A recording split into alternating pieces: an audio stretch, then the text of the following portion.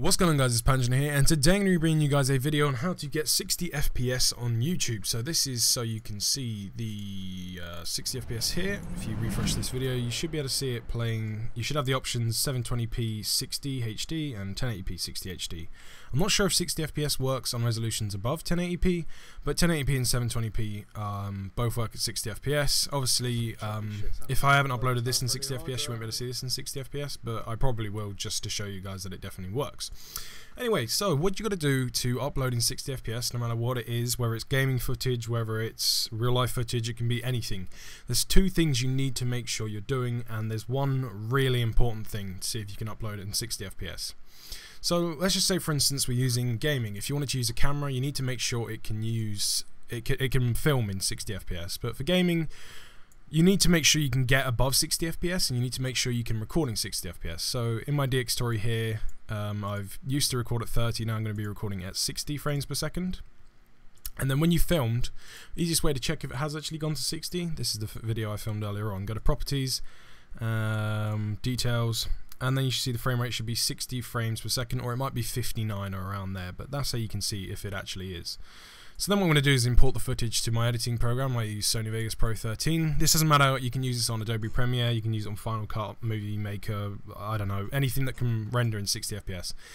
So you need to make sure your source material is 60 FPS. Once you've done that, you can literally just edit your video, make sure all the source material is 60 FPS. If it's not 60 FPS, when it renders, it's going to go down to 30. You can't, increase FPS after source, if that makes any sort of sense. So once you've done that, go to render. You've edited your video. It can be as long or as short as you want. I've just cut down the clip here.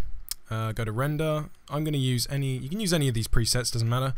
But you need to make sure now that you're rendering above 720p. Well, 720p or above. I do 1080p just to make sure, so you can either render at 720p, 1080p, 1440p, or 2K or 4K. You can even do higher than that, but you've got to make sure it's above 720p, otherwise it won't work. 60 FPS only works above on 720p or above. If you put it in 480p, it'll play in 30 FPS. So here's my template that I use. I usually used to have this on 29, but up this to 59. I'm going to upload this in, let's just say, I'll upload it in 4K. You just got to make sure anywhere where it says frame rate, it has to be 60. So I used to use this preset. Let's say we're going to use this one. Customize, blah blah blah blah, and you'll see frame rate.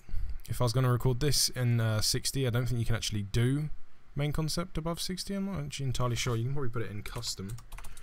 There you go, and that's already on 60, and then you can just press OK and then render that.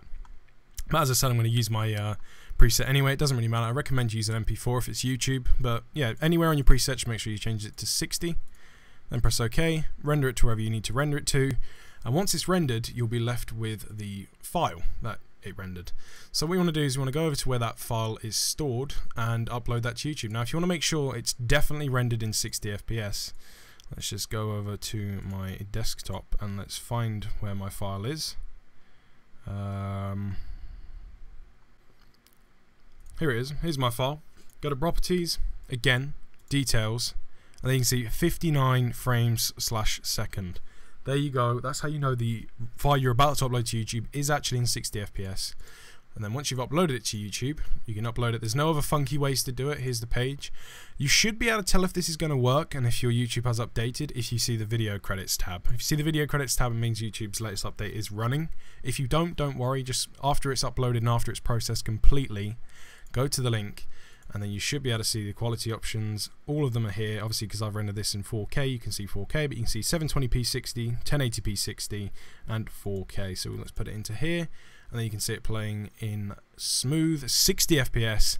Hopefully this video has helped you guys. If it has, make sure to leave a like. Make sure to share this with friends if they're having troubles with this. It doesn't matter whether this is gaming or real life footage. The source material must be 60 FPS. That's the first thing you need to make sure. If it is, you're good to go. You're good to start uploading 60 FPS.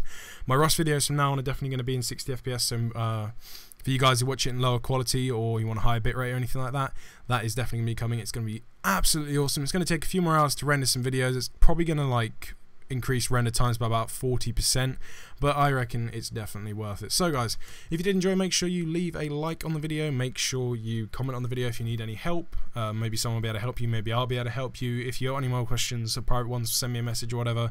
And yeah guys, thank you very much for watching. This has been Pangino, and I'm out.